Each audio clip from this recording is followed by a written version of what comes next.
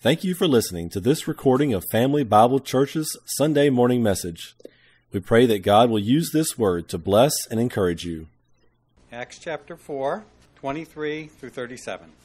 And being let go, they went to their own companions and reported all that the chief priests and elders had said to them. So when they heard that, they raised their voice to God with one accord and said, Lord, you are God, who made the heaven and earth and the sea, and all that is in them, who by the mouth of your servant David have said, Why did the nations rage and the people plot vain things? The kings of the earth took their stand, and the rulers were gathered together against the Lord and against his Christ. For truly against your holy servant Jesus, whom you anointed, both Herod and Pontius Pilate, with the Gentiles and the people of Israel, were gathered together to do whatever your hand and your purpose determined before to be done. Now, Lord, look on their threats and grant to your servants that with all boldness they may speak your word by stretching out your hand to heal, and that signs and wonders may be done through the name of your holy servant Jesus. And when they prayed, the place where they were assembled together was shaken, and they were all filled with the Holy Spirit, and they spoke the word of God with boldness. Now the multitude of those who believed were of one heart and one soul. Neither did anyone say that any of the things he possessed was his own, but they had all things in common. And with great power the apostles gave witness to the resurrection of the Lord Jesus. And great grace was upon them all. Nor was there any among them who lacked, for all who were possessors of lands or houses sold them, and brought the proceeds of the things that were sold, and laid them at the apostles' feet. And they distributed to each as anyone had need. And Joses, who was also named Barnabas by the apostles, which is translated son of encouragement, a Levite of the country of Cyprus, having land, sold it, and brought the money, and laid it at the apostles' feet. And may the Lord add his blessing to the reading from his word this morning. You may be seated. We're in a series started last week on the marks of a healthy church, where we're looking at the things that characterize a healthy church in Scripture. And we're going through 10 weeks on this, 8 total passages.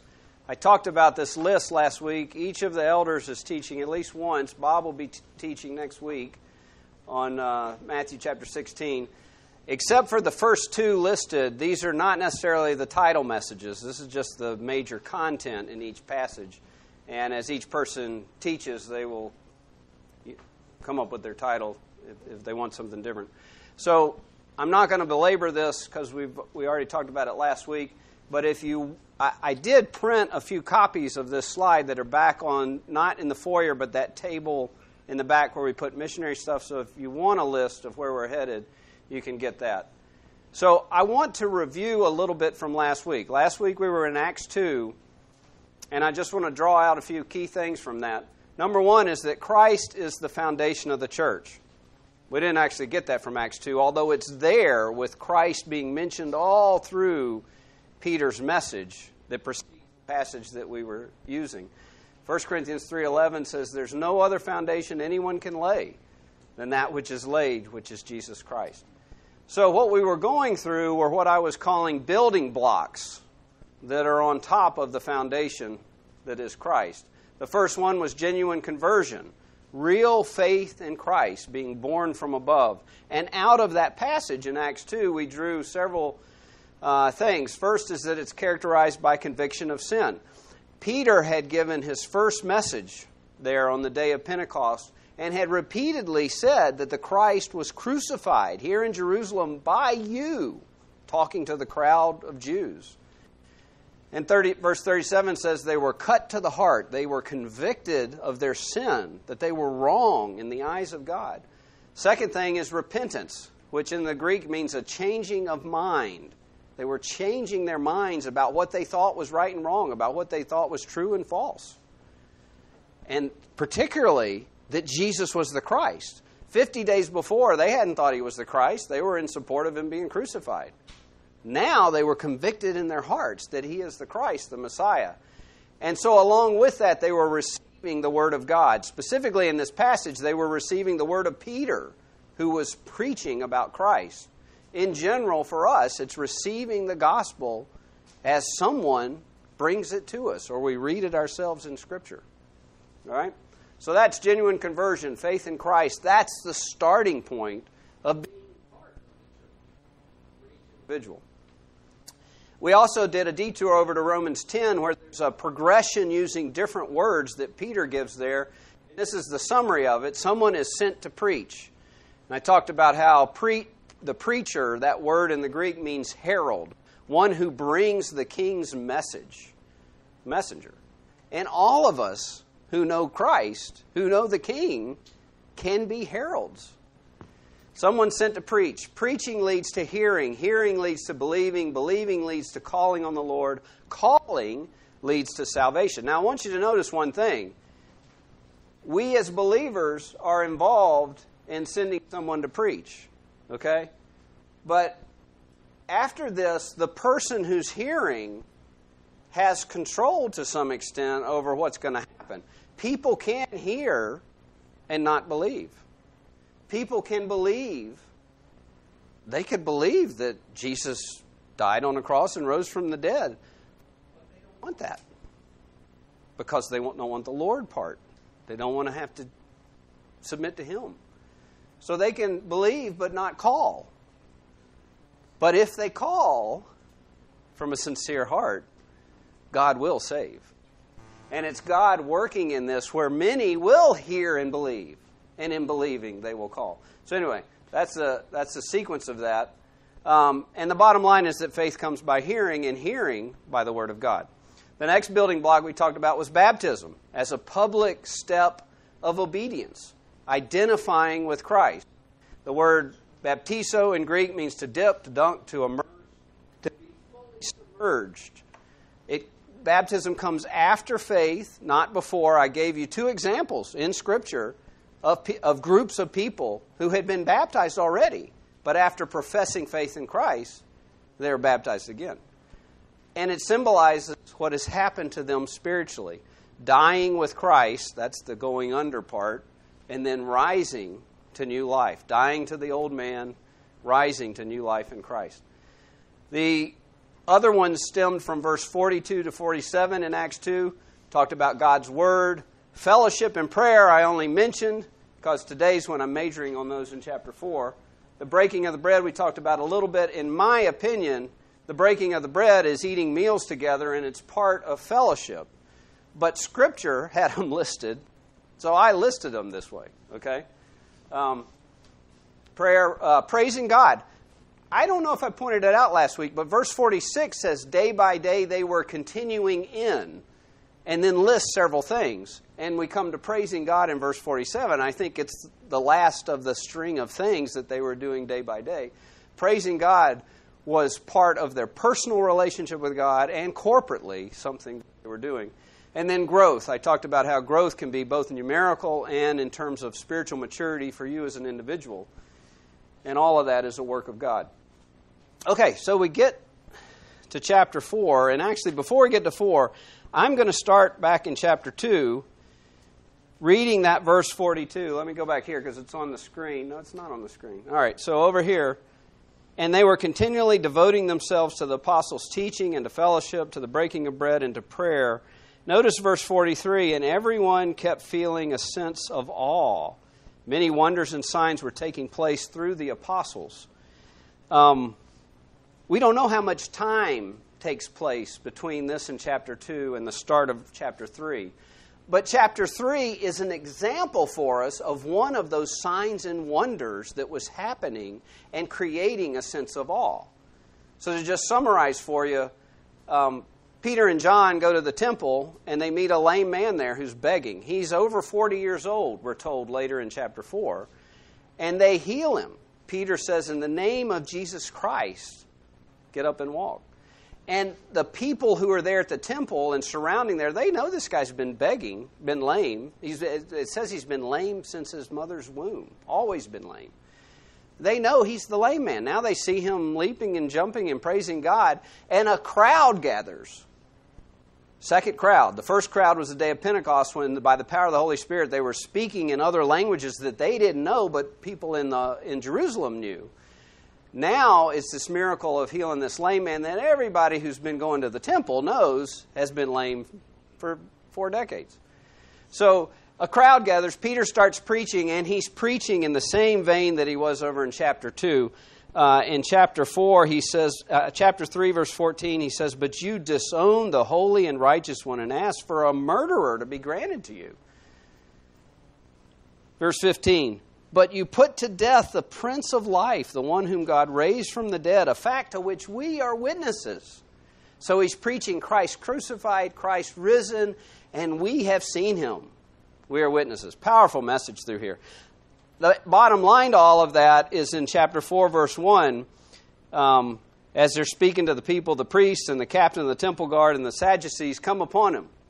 And they don't like this. They're jealous. Verse 2 says, "Being greatly disturbed because they were teaching the people and proclaiming in Jesus the resurrection from the dead." So they're not focused on the miracle that's happened. They're focused on the message that's being preached. And they take issue with it, and they arrest Peter and John. And in what comes after that, which we didn't read for the sake of time, but as Peter and John give their defense, one of the key things is Peter says, if we're here because of this man who's been healed, let it be known to you that it's in the name of Jesus Christ that he's healed. And then Peter has the awesome verse 12 where he says, "Nor is there salvation in any other, for there is no other name given among men, no other name under heaven given among men by which we must be saved." Salvation is only in Jesus Christ. So Peter has given this powerful message to the crowd, then this strong defense and message about Christ to the religious leaders. They end up threatening Peter and John. At this point, they don't lay any hand on them. They're not beaten. That's going to come later in Acts. But they threaten them strongly, telling them, do not preach in the name of Jesus Christ. And Peter says at the end of that, in 19, thank you, Bob. In 19, Peter and John answered, this is both of them together, and said to them, "Whether it is right in the sight of God to listen to you more than to God, you judge. For we cannot but speak the things which we have seen and heard." And so then we get to our passage. They let them go. And, I've been hitting buttons. What do you know? No, so when you go back. Oh, I went back. Okay. Forward, shows the... All right. That's fine. Peter and John, they went to their own companions, verse 23. They told them what had happened, and the group prayed. And now, I'm talking about prayer in the first half of this chapter 4 passage, and then fellowship. But fellowship is woven all through this. So I had to bring it up at this point. Fellowship is a sense of belonging, of being in a joint participation, of being in something together. And because of the fellowship they have as people of Christ, when two of them are threatened and then finally let go, the natural thing is they go to their own. They go to their own. They want to be with them, and then they pray. So they raise their voice to God with one accord, and I think this is, how do I get it back to do? Hit your next button. Because you're going to see it slide through like it's what you want it to do. All right. I want to talk about this word accord, and It's there. I think I've messed up the slides. You think it is? Yeah, you hit it. Okay, it's coming up on the next slide. Yeah, all right. So, anyway, they're praying in unity, in the same direction, praying together. They're not at odds with each other in their prayer. They're not praying with different goals. So that's important. Just coming out of verse 23 and 24, praying in one accord. Why would that be? Because they have one Spirit. The same Spirit of Christ dwelling in them. So, I'm hoping... Yeah, okay, so here we go. This Greek word, Homothemadon. I didn't say it right. Homothemadon. I think it's homothemadon. Something like that. Greek number 3661. I've told you before, I study the Greek by numbers, like Peyton by numbers, because I don't speak it. But I think it's homothemadon. This is a cool word, so I gotta refer some to notes here. But first part, hamu, that's right? Homo. All right, so just like it looks, homo. That means together, in unison, assembled together. This other one, so the root word for that, it's not that full thing that you see there, but the root word is thumos, and it means passion, anger. It could be used in the sense of one thing I read of inflaming wine, where it causes that inflaming you to passion or rage. So that root word that's for the second half of it is used in Luke 4:28, when the people of the synagogue in Jesus' hometown in Nazareth, they are filled with rage. And they drive him out of the synagogue and out of the city and up to the hill, and they're going to throw him off a cliff. He suddenly exerts his authority and walks through them. But that's that word, rage. It's used again in Acts 19. Paul has been preaching Christ and that you don't need to worship idols. Well, the idol makers in Ephesus start worrying about their business. And if you remember that passage, they whip up a crowd into a frenzy because they don't want their business. They don't want people to stop buying the physical idols that they make. But the word is used there where the mob is filled with rage over there. Okay? So, passion. Yeah, I said passion. Yeah. It could be passion. It could be anger. When they're taken together in a good sense, together with passion, is what I think of that.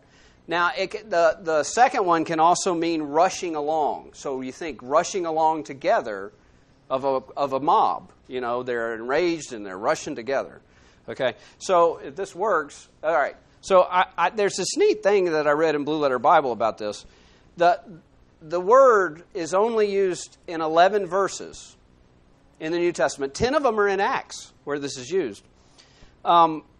As I said, it says it's a compound of two words meaning to rush along and in unison. Rushing along in unison, think of that passion, being passionate together. And then the rest of the quote is this: the image is almost musical. A number of notes are sounded while different, harmonize in pitch and tone. In you becoming a believer, you're not made to be the same as David Hayes. We're all different, but we have the same Spirit, the same Lord. Okay? And so you think of the musical notes, but the Spirit is working in each of us where they harmonize. All right? That's cool. As the instruments of a great concert under the direction of a concert master, so the Holy Spirit blends together the lives of members of Christ's church. I thought that was a cool word. I'm not even in fellowship yet. This is a prayer, but this is how they're praying together. In one accord, together with passion. Okay? So, there's some key features of this prayer that I want to draw out. And as I go through this, just things that stood out to me. You know, the Holy Spirit makes His Word come alive in your life. As you read this yourself, you might have different points. That's fine. I'm just sharing with you what stood out to me, okay? And by the way, that's a little commercial or incentive. Read the Word of God yourself. The Holy Spirit will teach you. So, in verse 24, the first thing comes out of their mouth is a quote from the Old Testament. "O Lord, it is you who made the heavens and the earth and the sea and all that is in them." This actually comes from the Ten Commandments. Exodus 20, verse 11. When God is explaining why the Sabbath should be kept holy.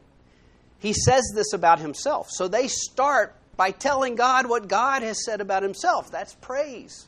He's the Creator. The next verse,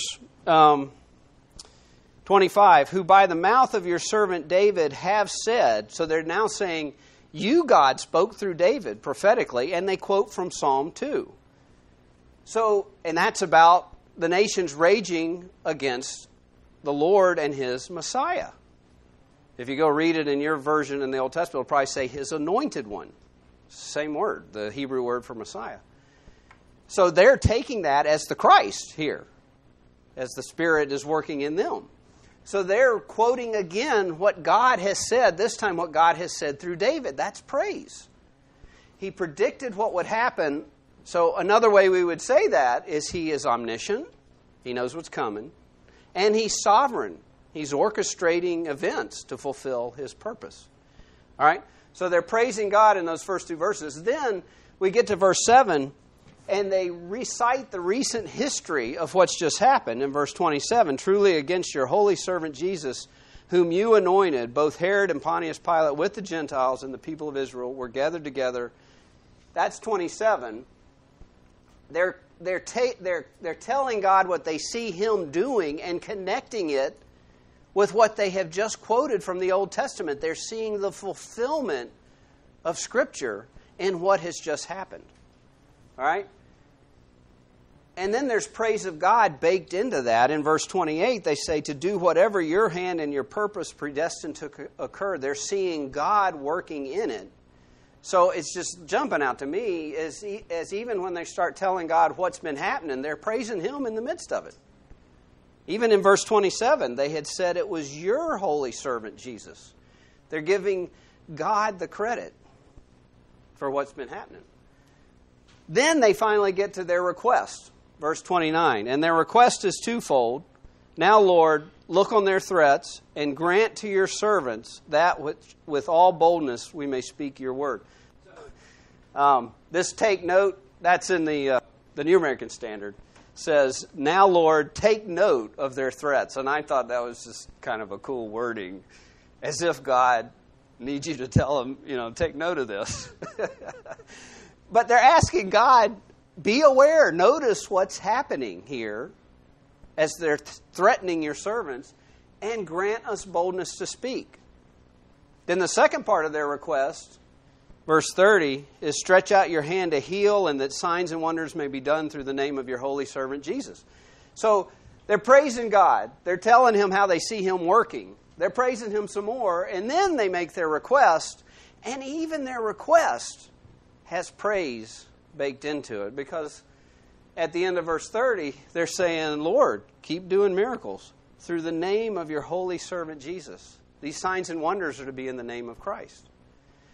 So, when I look at this prayer, step back from all that list I just made, the whole prayer is completely aimed at glory to God, even in their requests.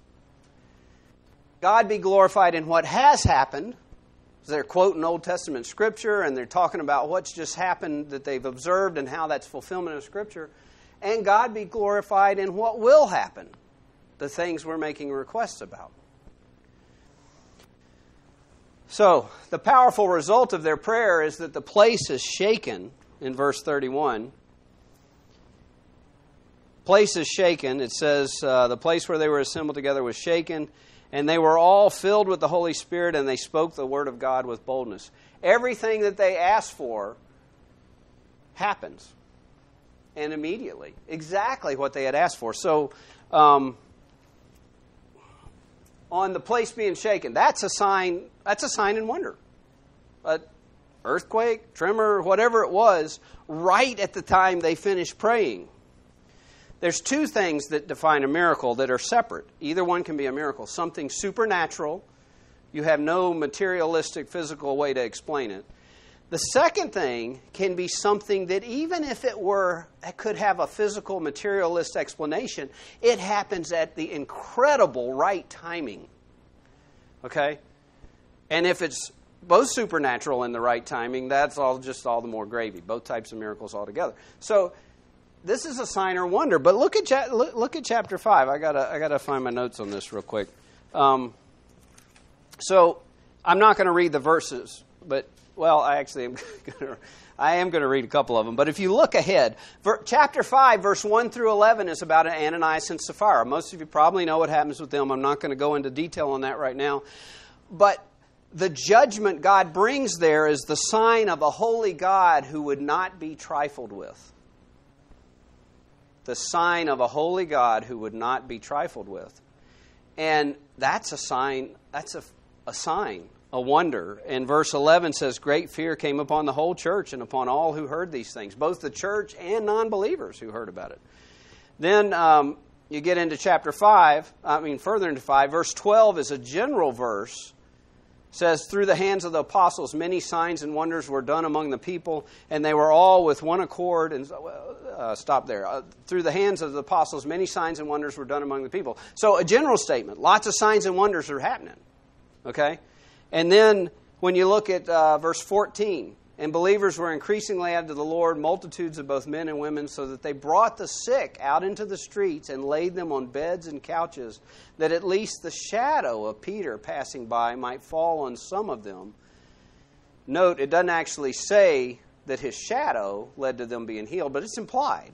Okay, and then look at 16. Also a multitude gathered from the surrounding cities to Jerusalem, bringing sick people and those who were tormented by unclean spirits, and they were all healed. Signs and wonders coming out of what they had prayed. The other thing that they had prayed was that they would speak the word with boldness. And if you look in verse 33 is already in the chunk where I'm going to talk about fellowship. But in verse 33, with great power the apostles gave witness to the resurrection of the Lord Jesus, and great grace was upon them all. I read that verse in chapter 5 where many people were coming to faith in Christ. Okay? So they're exactly what they asked for is given to them, and it's not a one-off. It's continuing. Because they prayed in a way that would glorify God. God is bringing glory to himself in this. Now, so from this prayer, and this is where I'm going to end on prayer and move on, but I have a few thoughts, suggestions. There's all kinds of ways to pray. There's model prayers people have put out there. There's acronyms like ACTS and PRAY that are both very good. I'm not suggesting you punt on any of that. If it does work for you, that's great. The important thing is to pray. But I do kind of have a challenge here that maybe you consider as a one-off type thing, praying along the lines of what's in this prayer and just see what God does. Number one is they pray about what has just happened in your life. Is that relevant? Does stuff happen in your life? Okay, when something happens in your life, pray about it. That might lead you to praying without ceasing if stuff keeps happening in your life. And in a sense, it's applying Proverbs 3, 5, and 6. Trust in the Lord with all your heart. Do not lean on your own understanding. In all your ways acknowledge Him. I take that as acknowledging Him as Lord in that way of my life, and He will direct your steps. So pray about what's just happened in your life. I just quoted that. There you go. The second thing is when you begin to pray, start with praise of God. We see that modeled by them. Now, you might have to learn some scripture, but this is telling God something God says about Himself. To me, there's two types of praise, and they both have to do with telling God how awesome He is. Number one is what He says about Himself. The most awesome things that have been said about God have been said by God. So it's cool to learn those things and say them to God in prayer. And by the way, you don't have to have it. Memorizing Scripture helps. But you just might remember the truth about God and say it in your own words. But praise Him. Tell Him something that He said about Himself. Then, number 3 is connect Scripture with what just happened. You started with praying. You're praying this old prayer. You're praying about what just happened in your life. Connect Scripture with it. So you're thinking of some truth from the Bible that connects with it and pray that thing. And the last is you finally get around to ask with glory to God in mind. Okay, so let me give you an example that many people can relate to. I'm going to do it as parents towards children, okay? But everybody here who's got a parent, it can work the other way around too, all right? So let's say something has just happened between you and your child. By the way, it could be you and your spouse, all right? Fill in the blank. Something's just happened between you and your child where you lost your cool and you were not patient. That's just happened in your life. Maybe you should pray about what just happened. So you decide to pray about it. Well, you could start by praising God. Children are a gift from the Lord. Psalm 127. You're praising God. Thank you for giving me this child, the fruit of my womb, if you're a woman, my wife's womb. So children are a gift from God. You don't have to have memorized Psalm 127 to know that. All right? You could just have heard it and you've become convinced of it. But you're starting with something that praises God. He's the one that gives children. Thank you, God, for giving me this child, even though I just lost my cool and I wasn't patient. Connect Scripture with what just happened. God, I know that patience is a fruit of the Spirit. And it's the first thing in 1 Corinthians 13 that it says love is. Love is patient. And then you start asking, help me to be patient so that you would be glorified. I would look like Christ in my relationship with my child. You can flip that around, children towards your parents. You can put whoever in the blank when you're not patient. And you can change something else out for patience. Whatever just happened, you can praise God, tell Him something about Himself that He has said, and you can connect Scripture with it, and then you can ask with glory to God in mind. Which is different from just asking, God, help me to be patient so I get a better reaction from my child so that my child will obey and I would have peace in my home. That's actually good. All of that's good. But are you doing it so that Christ will be made known to that child and so that Christ would be formed in that child? You see the difference? There's truth, and then there's truth where you're wanting it to glorify God. And I could go the other way where it's not even truth you're asking for. You're just wanting an easy time for you, in that relationship. Okay, enough on that. So moving to fellowship. Back in Acts 2:42, they continued steadfastly in the apostles' doctrine and fellowship. The word for fellowship there is koinonia. It means fellowship, communion, association, joint participation. This is from Thayer's Greek lexicon. One definition is the share which one has in anything. If you've ever been part of a joint venture with people in something, if you've ever owned a share of stock in a company, those would be a share you have with someone in something.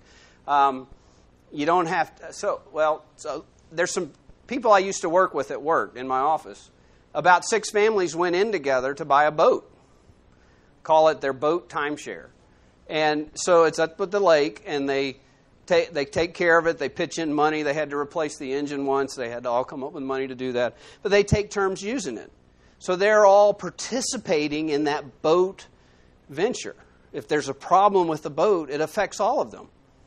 If they want to, in a good way, get the boat fixed, they all have to be willing to contribute their share. Okay? So that's fellowship. Not Christian fellowship, but fellowship. Okay? It consists, so now here we're going to apply it to the church. And it consists in the fact that Christians are partakers in common of the same mind as God and Christ, and of the blessings arising therefrom. So, fellowship starts vertically in my relationship with God. See what I got. So I want to give you a few verses on this, because for most of us, when we think fellowship, if you were not in church and someone asked you about your church and they said, "How's the fellowship at your church?" most of us are going to think about responding along the lines of, it's good. We get together on the first Sunday of the month for a lunch after church, which this is the first Sunday of the month, so commercial. We're having a lunch after church today. We do it again on 2 Sunday nights of the month for care group. We eat some meals together. That might be your first answer. Then you might talk about we do things together. And you're thinking horizontally. That's valid. Fellowship is that, and I'm going to be talking about that as I go further. But fellowship starts vertically. Okay? So, I'm going to give you a few verses. It's a triune God that we worship. Father, Son, and Holy Spirit. 1 Corinthians 1:9. God is faithful, through whom you were called into fellowship with His Son, Jesus Christ our Lord. Now this God, the meaning God here could have been spelled out as God the Father. We know this means the Father because it's talking about His Son. Okay? So God the Father has called you into fellowship with Jesus.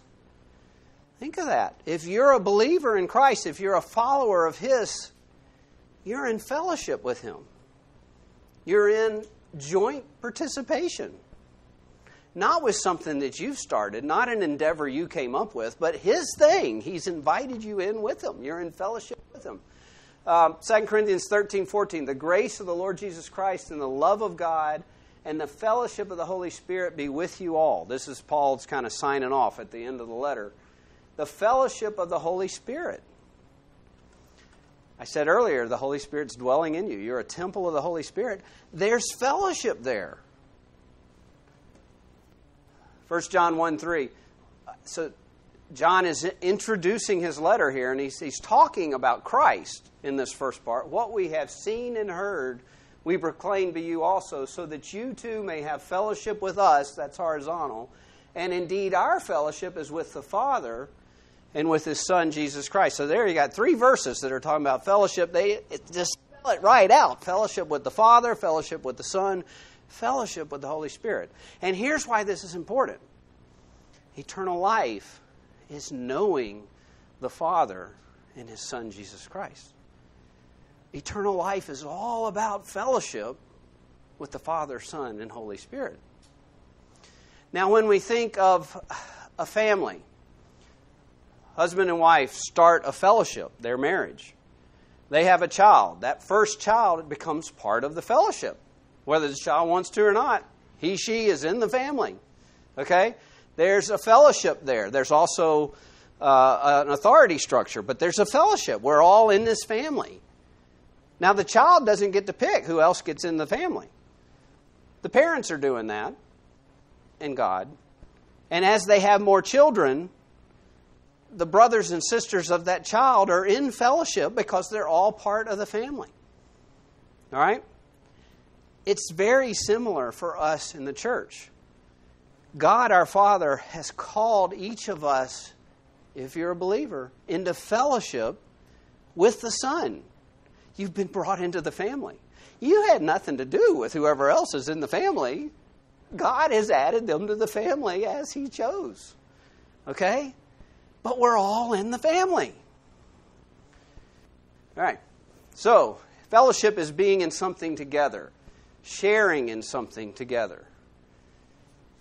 Acts 4:32. So now we're back to Acts. Now, the multitude of those who believed were of one heart and one soul. I like that phrase. One heart, one soul. If we go back to that long Greek word that I couldn't pronounce very good, together with passion. All right? One heart, one soul. Ephesians 4:3. So this is, Chuck, you might have thought it was weird, but when I said you need to give me the bulletin back. Our memory verse, Ephesians 4:1-6. I just want to read. I'm going to start with verse 4 here. There is one body and one Spirit. So there's the Spirit. One Spirit. Just as you were called in one hope of your calling. One Lord. That's talking about Jesus. One faith, one baptism. One God and Father. That's the third part of the Trinity. Who is above all and through all and in you all. There's the unity and the singleness. One Father, one Son, one Holy Spirit. You have been brought into fellowship with all of them. It started by saying in verse 4, there is one body. That's us, the believers. All brought into fellowship with Christ and with each other. Now I'm going to go back and read verse 1-3. I, therefore, the prisoner of the Lord, beseech you to walk worthy of the calling which you were called, with all lowliness and gentleness. So first part, it's like bookends. Walk worthy of the calling. It's like a sandwich. Work worthy of the calling which you were called. That's the first piece of bread, or the bookend. You've been called. Walk in a worthy way of that calling. Then in verse 2, with all lowliness and gentleness, with long suffering, bearing with one another in love. These are character things. The character of Christ is the meat in that sandwich. And then we get to the second piece of bread, the other bookend, endeavoring to keep the unity of the Spirit and the bond of peace. So I have put this here in 4 different translations. And I think it's kind of neat looking at the 4 different translations. I just read the New King James. Endeavoring to keep, New American Standard, being diligent to preserve. ESV, eager to maintain. NIV, make every effort. Just take all of that right here together, and we are being exhorted to do all that we can to preserve, keep, maintain the unity of the Spirit. And the verse goes on to say, in the bond of peace. We all share that same Spirit. Fellowship is all about being one team, together with passion. Okay? And this is exhorting us. The Spirit is what's causing this to happen.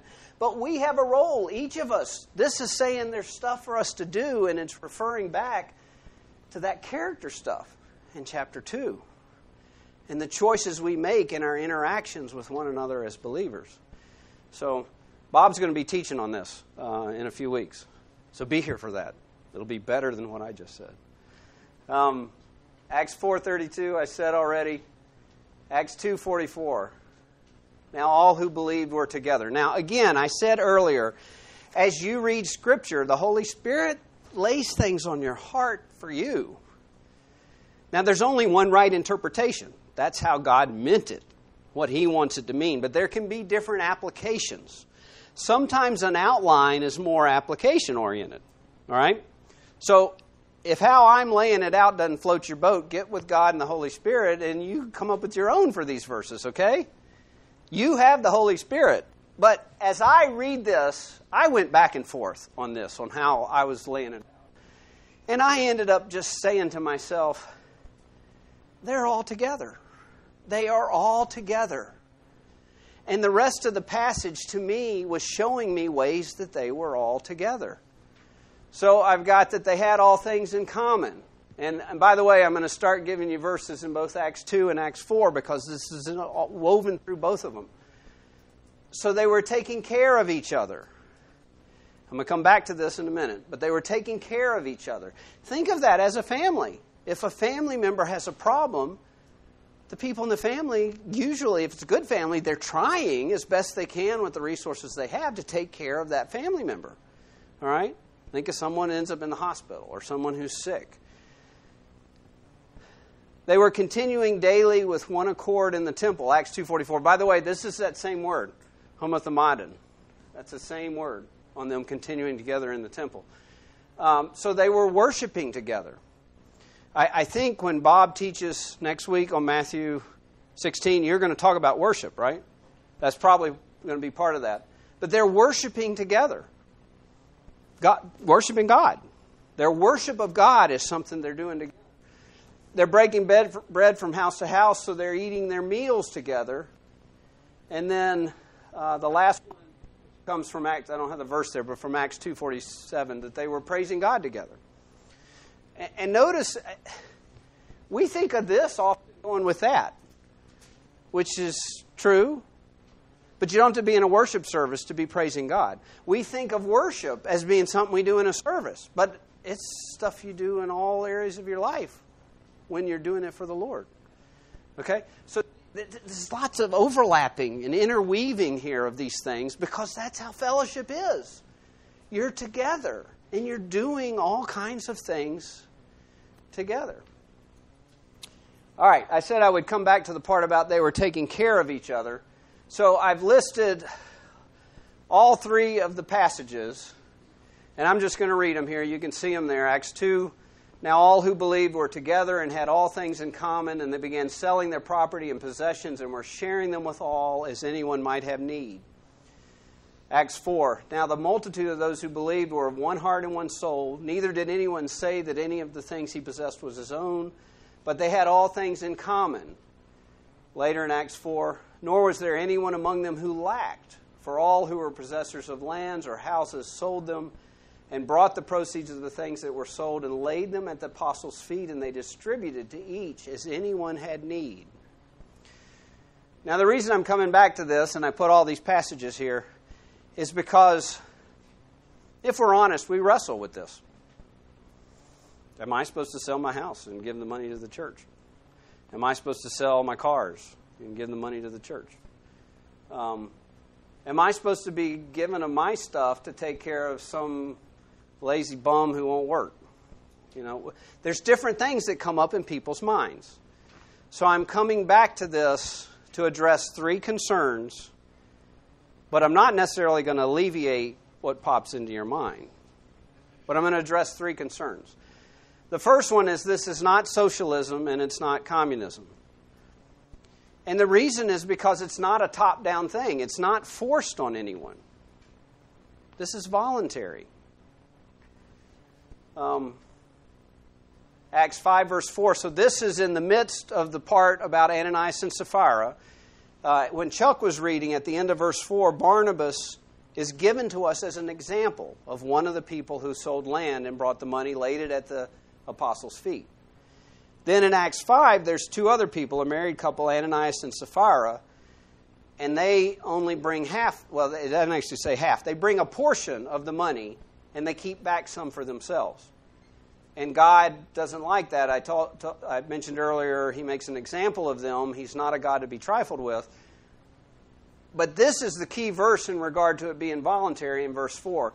Peter's talking to Ananias, and he says, while the land, remained, which means it hadn't been sold, remained unsold, was it not your own? And after it was sold, was it not in your control? Now the it has changed. It means the money. The land was yours. It was in your control. The money was yours after you sold it. Why have you conceived this thing in your heart? You have not lied to men, but to God. The issue was lying to God. And on the surface, that was lying to the church. There's another issue there. He's equating lying to the church with lying to God. Why might that be? Well, we all have the Holy Spirit. We're all in one fellowship together. And in fellowship with the Father, Son, and the Holy Spirit. So the issue was not that they didn't bring all the money. The issue was that they lied about it. It would have been okay to keep their land and not even sell it. Having sold it, it would have been okay to keep the money. Having sold it, it would have been okay to give part of the money. And of course, it's okay to give all of the money. You have the Holy Spirit. Let Him lead you. So this is not something you can take in any fashion and say that the early church was socialist or communist. It wasn't forced on anyone. It was voluntary. All right? Second concern that you might have, some people have, is this is not neglect of one's own family. We got to look at, I said last week about something else. You never make a doctrine based just on one verse. You look at what Scripture says overall. So we are still supposed to take care of family. And I'm only going to give you one passage on that. But in 1 Timothy 5, actually it's two verses out of here, I think. 1 Timothy 5, verse 3 and 4, talking about widows. By the way, what's the first problem this church is going to have that doesn't have to do with persecution from outside? It has to do with distribution of food to widows. Comes up just a few chapters later in Acts 6. They figure it out, and they solve the administrative problem. But that was a real problem in the church. You had widows who had no sources of income and apparently no family they could depend on. Well, later, when Paul is addressing this to Timothy for teaching in the churches, because the churches had a habit of taking care of their own. We're in fellowship together, just like we're seeing in Acts 2 and 4. He says, honor widows who are really widows. But if any widow has children or grandchildren, let them first learn to show piety at home and to repay their parents, for this is good and acceptable to God. Now, when he's talking about the widow's children or grandchildren, it doesn't mean that they're still children. These are children who've grown up, grandchildren who have gotten to a working age, perhaps where they have their own income support and their own families. The principle here is that if a widow has family members that could take care of her, they should take care of her instead of her being a burden to the church. If she has no one to take care of her, then by all means, the church should take care of her. Okay? but the point is we're supposed to take care of our families. The second verse from this passage, if anyone does not provide for his own, and especially for those of his household, he has denied the faith and is worse than an unbeliever. So here's the two things on this that you got to keep in mind. We are a fellowship in Christ, all part of one another, and we need to take care of each other. But we still got to take care of our families, all right? So I don't believe that they were selling their houses and their land and their own family going, being neglected. In fact, when we get to Acts 8, where the real strong persecution starts after Stephen's been martyred, it says that Saul went around house to house, dragging the believers out and throwing them in prison. They still had houses. Okay? The second concern that comes up, the third one, is if I do this, am I enabling irresponsibility or laziness? This is where wisdom comes in. Okay? We're not to enable irresponsibility. We're to use wisdom in assessing need. So one passage on that is 2 Thessalonians 3, verse 10 through 12. For even when we were with you, we commanded you this, if anyone will not work, neither shall he eat. For we hear that there are some who walk among you in a disorderly manner, not working at all, but are busybodies. Now, for us in our society, and I think in theirs too, you could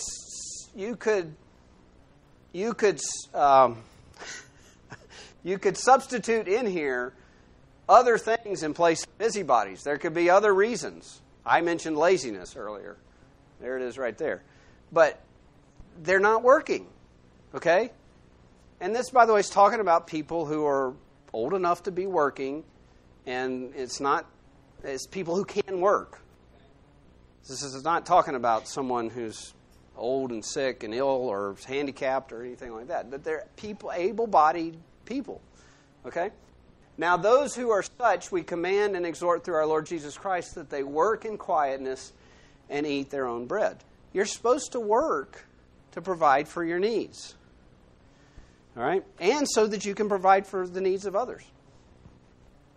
So, the last thing on this, I don't think I got it on the slide, but if you notice, in the scripture here, they would bring the proceeds, I'm in Acts 4:34, of the sales, and lay them at the apostles' feet, and they would be distributed each as any had need. I think that means that the apostles were doing the distributing. There's only 11 apostles, as there's thousands of people now. How the subset that's needy, is probably a decent number. You can kind of see how by the time we get over to chapter 6, there's some being neglected. So they have to set up something. They get the first deacons are chosen at that point to administer things, so the apostles can focus on what God's called the apostles to do. But I think the apostles are doing the distributing. So you've got godly people using wisdom in assessing the need. Okay? So that's to alleviate three concerns that pop up. And I'm back to the summary. They're together and they're doing these four things together, taking care of each other, worshiping together, eating meals together, praising God together. If I didn't alleviate your concern, whatever you're thinking about, well, I'm not going to go there. This is a summary for all of this. This is a summary for all of this. Jesus said, "A new commandment I give to you, that you love one another. As I have loved you, that you also love one another. By this all will know that you are my disciples, if you have love for one another." The love of Christ is a love that gives to those that are His. He even was giving to those who rejected Him. This is the basis for this fellowship that we have, because this is the Christ that the Father has called us into fellowship with. 1 Corinthians 1:9. We're in fellowship with Christ who loves like this. And that leads to the fellowship with each other. And that glorifies God. So, just a couple questions here. How's your prayer life? Is it filled with praise? Now, I don't want you to take anything I've said to beat yourself up over your prayer life. If you've got a strong prayer life and you're talking to God and it's good, that is great. If you just would like to change something, try something new in your prayer life, Or if you're struggling in your prayer life, then I suggest you try praying this way. Pray about what's just happened in your life. Start with praising God. Tell Him something He says about Himself. Connect Scripture with what just happened. And then ask with glory to God in mind. What can you do to enrich fellowship? Now, this question you could go all over the place with, I think. But it's worth thinking about for each of us. What can I do to strengthen fellowship? Remember, it goes two ways. So in my relationship with God, but also with the flock. I'm told in Ephesians 4:3 to endeavor to keep the unity of the Spirit. Diligently preserve it. It's almost like defending. You know, those four, remember I had the four phrases from the four different translations? You're fighting for the fellowship. Let's not be wimpy Christians with no fight. We've got something to be excited for.